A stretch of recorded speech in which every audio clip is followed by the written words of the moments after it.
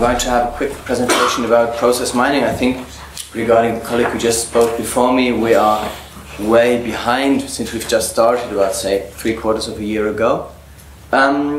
Quick introduction, how did I get to contact with process mining? It was in Berlin about a year and a half ago, at about 3 o'clock at night in a bar in Simon-Dach-Straße.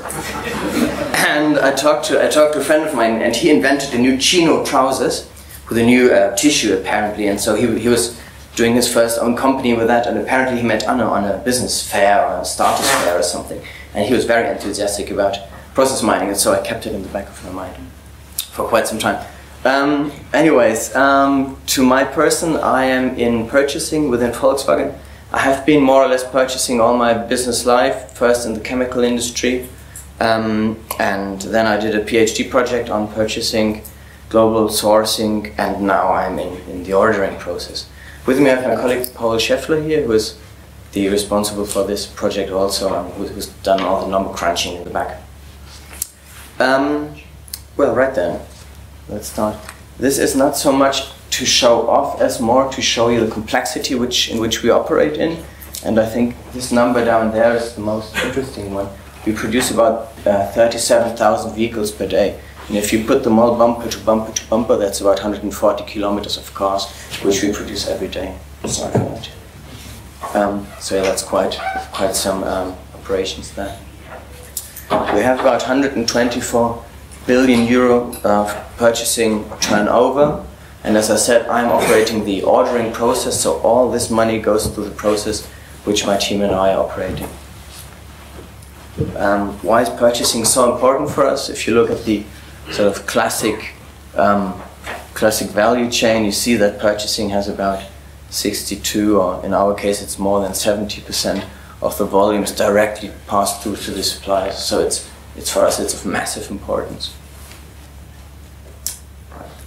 So just to put it into perspective, this apparently is Bangladesh. Has anybody ever been to Bangladesh?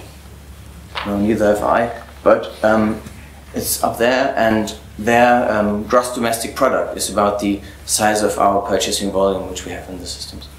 So just to put it into perspective. Yeah, it's about 150 people down there. I don't know whether you can read it.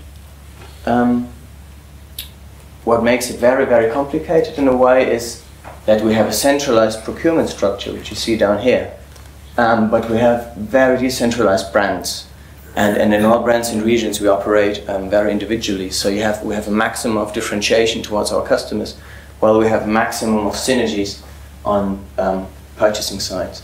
So you will find same parts in the Bugatti Veyron as in the Polo Blue Motion, which is sort of two different sides. And yeah, this is one of our classic examples. So the light switch would be all the same in all cars. Right then, as to why process mining is so important for us, or why has it become so important for us? We started about 3 or 4 years ago a strategy which we called Green 15. And do I have a laser pointer here? Oh, never mind. It's the silver one. Yeah. All right, cool, thank you. And the idea was that we have about 41 purchasing systems in place, so it's sort of a big landscape of systems, and we wanted a worldwide implementation of all those purchasing systems in all brands and regions till 2015. That's why we call it Green 15, since it rhymes apparently. And this is our purchasing system. It's called EBON, which is elektronische Bestellung online, and we did that. So every brand today is working with our system. It's centrally hosted within Germany, but everybody worldwide, it's about 4,500 people, is working with this system. And what we did not succeed in, so we are very successful in putting the system on a worldwide scale, but it's like if you put Word to every user worldwide and you accept that everybody is writing the same text. And this is not what happened. So everybody got the same system, purchasing system, but not everybody was doing the same thing with the system which we expected. So it was a bit sort of bad design in the first place, but that was luckily before my time. Anyways, yeah, so what we wanted to know is what's the real world out there. We wanted to get an idea how do our what is our ordering process? How does it look like? Do we have bypasses? Is it visible here? Yeah. So apparently that's a barrier and people are going around it. So we wanted to see how it looks like, how our processes are really executed. And what we did is we uploaded all the data into the process mining tool, which was quite a painful thing to do since the system is from '95. So you can imagine data structure, and it's quite clogged with loads of data. So that was quite hard to do. And we came up with a process which sort of on the highest level looks more or less like the thing there on the left side. So, all right, doesn't look too bad, but if you sort of drill it down, it's a massive thing still. And then what we did is we really wanted to get an idea what's behind there, what's going on. And so we did process mining workshops, and we discussed what's in there, like the results within the Disco tool. We discussed that with all sorts of people. We discussed it with purchasers who are actually working with the tool, which was very handy because those people, they have no system or IT fiction whatsoever. But they were really able to work with us in the process mining tool. We discussed it with our IT people. We discussed it with all sorts of people, and it was very helpful. So it really gave us great results. So we really advanced a lot on that day. Anna was there and helped us with her team. Thank you very much again. And what we then did is we went to our top management. And that apparently was not the best of all ideas which we could have. Because what happened is, you see this line here? It shouldn't be there. But it is there apparently. Yeah. And then you should take the phone. Yeah, so as I say, it was not the most pleasant of all meetings. I mean, it was not really my fault, since I got into the business, into this project rather new. But anyways, but what I want to say is, like, this is very. I talked to Walter earlier. It's very intrusive. So managers can jump at a problem to say this line shouldn't be there, but maybe this line there. It's not your biggest problem. And this is exactly what is going on. So this is Jay-Z, by the way, and he's got this song, I got 99 problems, but the whatever ain't one. So, and in our case, we got 99 problems, but the process was not really our worst problem. You see, I mean, we have sort of inefficient processes at a certain point there, but what's much worse is the stuff which goes into our process and which comes out. For example, if you look at this. The bubble up there on the left side, we have 309 terms of delivery. Everybody else in the world is doing it with 11. So, you know, we have terms of delivery for countries which don't exist anymore, and people still use it for whatever reasons. We have 182 terms of payment, for example, in our systems, but we only use 2, but we have them in all different names. And so this is just some light examples, but there's big money going in, and what we see is that what comes into the process and what comes out of the process. So that's the big issues we have. I mean, we have this line here which I talked about, but this is not the worst thing for us. So in a way, in a way, what we are saying is, if how can I put it? We were thinking, with process, like, is the process really the problem, or is it more what comes into the process? You see, and that, as you say, we have 125 billion euro floating through there, and we have about 4,000 people working in the process. So in other words, for every, even if those 4,000 people have work a bit longer, or have a few more minutes to work, it doesn't really bother us as much as long as we have the input straight. Yeah, does that come through? Right then. Good. So yeah, from what I learned from process mining so far is, when should we use process mining, and when will we use it in the beginning? First of all, as I said, I think use process mining if process efficiency is your problem. If you have a problem with effectivity somewhere within your system, I mean, you wouldn't really need to use process mining, as far as I'm concerned. I'm sure Anna will have a different opinion there, but secondly, it is very intrusive. So if you really want to discuss with people, if you want to discuss your processes with people, I think it's a very, very good thing to get you running. But as we said with the managers, it is very sort of, it oversimplifies in a way often problems. So you know, you have this process there, and everybody can say, hey, this seems to be a problem.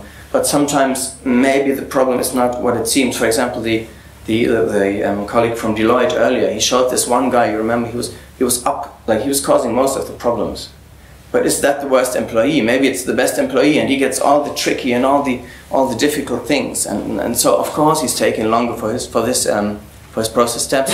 But if you fire him, maybe the whole operations breaks down. So that's why I'm saying it oversimplifies the way sometimes, as to my understanding. Then, what we did is I jumped into this project, and we didn't really know what was going on. We had a big reorganization within our group, and suddenly there I was. So what's the problem with this process? And whoever I talked to, everybody was giving me different points. So one was saying, okay, you've got that problem and that and that and that. And so really, I didn't really have a picture what the issues were. And so in a way, if you have a serendipity approach to process analysis, it might be the right thing. Do you know what serendipity is? Maybe I should explain it. Yeah, some not. For example, do you know those post-it text markers? And apparently they were invented by somebody who was looking for super glue, for very sticky glue. And so he found something by not really looking for it. And I think this is a way also in which we looked at our processes. So we just jumped in and say, hey, what's going on here? We just had to look around. So in a way, if serendipity is your approach, I think it's very good. And then on the same page, maybe, if you have old processes and you don't really know what's going on, and the people who've designed them have long left, I think it's quite a handy tool, because you can really say, hey, what's in there? Right, so yeah, this is my recommendations for using process mining. But when should you, as far as I'm concerned, think twice about process mining is when you have poor data quality.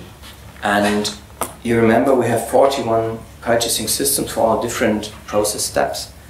And for our team, for my team, it took us about 3 months, 4 months to get the data straight. We had a different system, and it took us about 20 minutes to get the data straight. It took us about half an hour to take the first actions, and after 2 days the whole thing was through. So in a way, if your data is poor, yeah, better work on data quality first.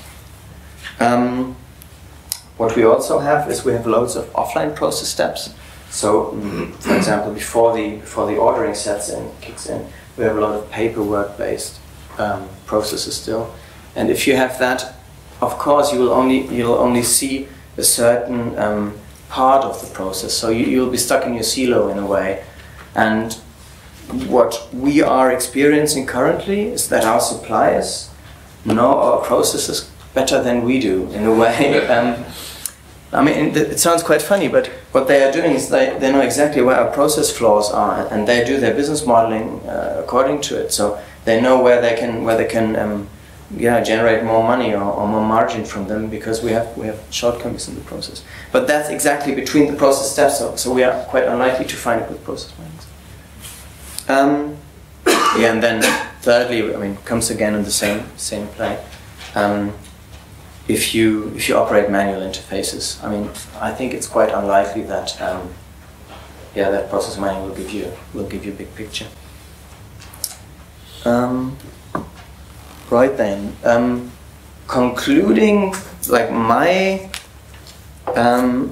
experiences are quite ambivalent. I started 5 years ago in Volkswagen in business intelligence. And we were having ClickView. Is ClickView known to anybody? It's a data analysis software. Yeah, I think most people use it. And everybody was going crazy about the bubbles, and everything was moving, and the diagrams. And I think it helped us a lot in the first place, but I mean, eventually people got used to it, so and it was not used that much anymore. So I think it's you have great. I mean, you have great opportunities with the tool, but I mean, you have to use it in the end. We see it with ClickView, for example. We've spent millions on it, but people are not using it that much anymore, even though there's great potential behind it. Which brings me to my next point. I think most people do have a certain gut feeling about what's going on in their workplace. And as with those ClickView tools and data analysis tools, I don't think people like to get challenged about their perception of the world. So in a way, it's you think that's the way the world is. You don't really want somebody coming around with a new tool and challenge your perception of the world. So we have all those confirmation biases where you're looking for evidence which confirms your view on the world, and we have those halo effects. For example, if you talk to managers, you'll always have to focus on the problems which popped up last on their agenda. So yeah, yeah, you know that all, I think. What I very, very much liked about it is it really gets you going. So it gets people going. It kicks in process optimization. So people really, I mean, they lose the fear of optimizing processes. So that's quite an asset for me. It really helped us in the process also. Yeah, and then as I said, Walter told me before, it's quite intrusive. So it really jumps on you and it shows you problems. Maybe a bit oversimplifying. Yeah, so I have in sum a very positive picture with a certain ambivalence to it. Like usually I end with that you are asking questions to me, but I would like to ask a question to you guys. Does anybody of you have experience with sustainability? We have a strong issue regarding sustainability. So we have optimized quite a few processes, but has anybody ever used process mining to ensure sustainability within his processes? Any experience on that, maybe from there? Do you mean environmental sustainability? No, I'm sorry for that. Sort of you implement a new process, a leaner process, a sort of better process, but how do you prevent people from bypassing it again? So how do you get the changes running and constant? Falling back into old patterns, right? Thanks. Yeah. Thank you very much.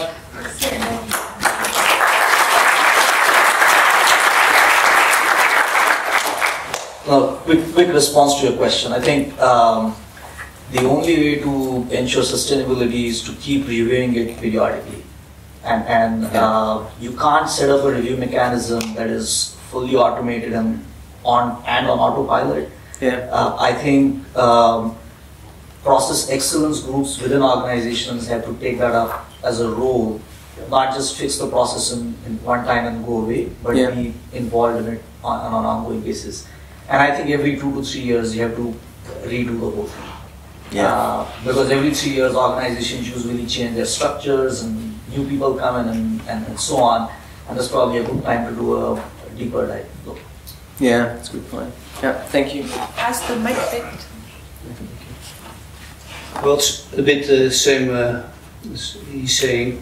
What I did in the past when changing a process on a department was because I noticed we did a change and everybody agreed. You find out 2 weeks later that everybody's working still the same way. Yeah. So what I then did is checking them. That was very simple. Checking them every day for first 2 weeks, then every 2 days, then every 3 days, and then first taking them by hand and then slowly leaving them, and then they get acquainted with it, start understanding it, because that's often the problem. They do not really understand in the first place, but by doing it, having them then doing it continuously and monitoring it, then leaving after a certain time. Right. I mean, we have 4,000 people in there, so it's quite a job. What we did is we organizationally did it by changing checks and balances. So we have the units which are improving the processes, but then we change the responsibility for those sustainability checks to somebody else. So you don't check your own process whether you've done a good job. You see, so we've changed it organizationally, but yeah.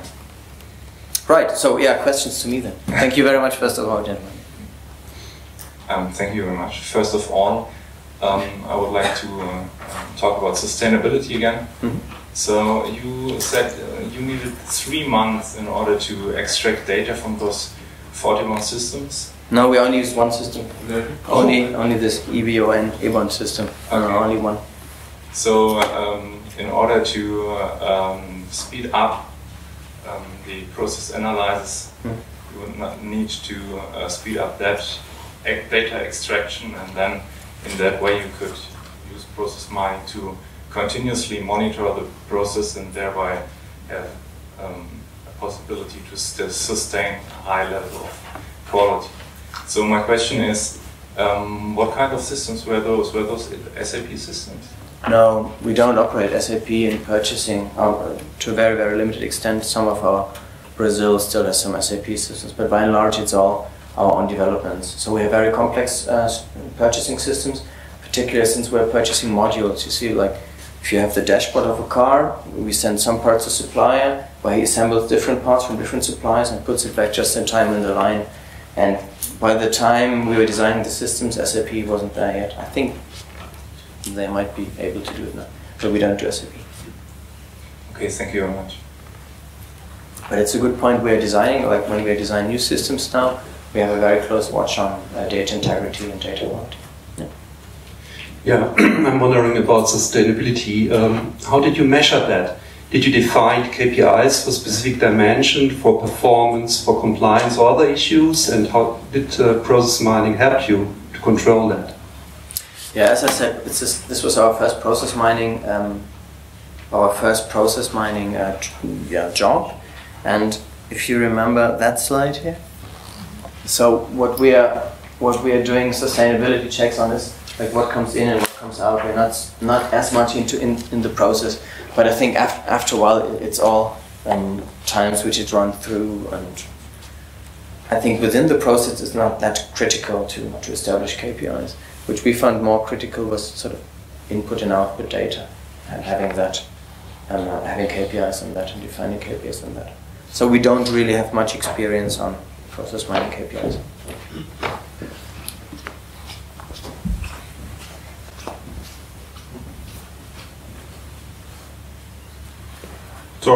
Thank you for your presentation. Talking about sustainability, I would have a few suggestions, and that is because basically what you've done now is process discovery, and what you can also do with some of the tools is process compliance. Basically, you say the happy flow is the to be, and everything which is not in compliance, all the exceptions, I route that in the workflow to responsible people or so. And what you could also consider is when you analyze where the tracks go off the happy flow, what activity that is, and then just use the segregation of duties in the system to block that, so that they cannot use it anymore. So there are many ways to put in controls to prevent that people use it. Yeah. Thank you. Clearly, you're given your purchasing volume. There's a wide variety of things that you buy with wide variety of perhaps criticality associated with it. Did you think about segmenting that in any ways? Is the organization set up to deal with different things differently, and well, that segmentation help? Yeah, it's a very good question. We have a process.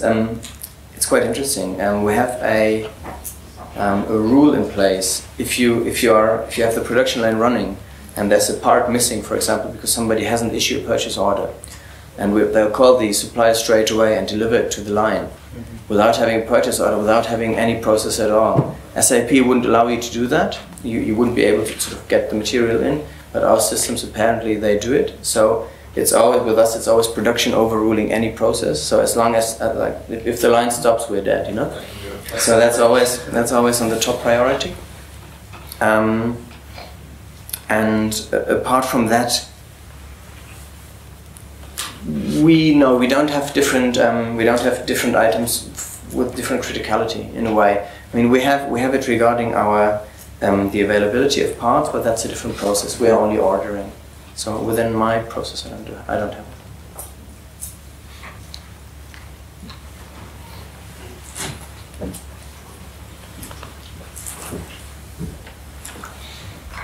So at some point in time you mentioned that you unified different existing systems into a single new system, and that people, although they were using the same system, that they were working in different ways. Yeah. So one of the things that I'm interested in is so-called cross-organizational mining, where you don't mine a single process, but you mine processes for different parts of the organization, and then to try to understand why people are doing things in a particular way, and whether one group of people can learn from other groups. So one of the projects that we have is with 10 Dutch municipalities. They are all executing exactly the same process, but they are doing it all very different, although they need to obey the same law. And it's very interesting to see let's say, why people do different things and what is effective. Is it possible to do something like that with the kind of systems and data that you have? Yeah, we did that.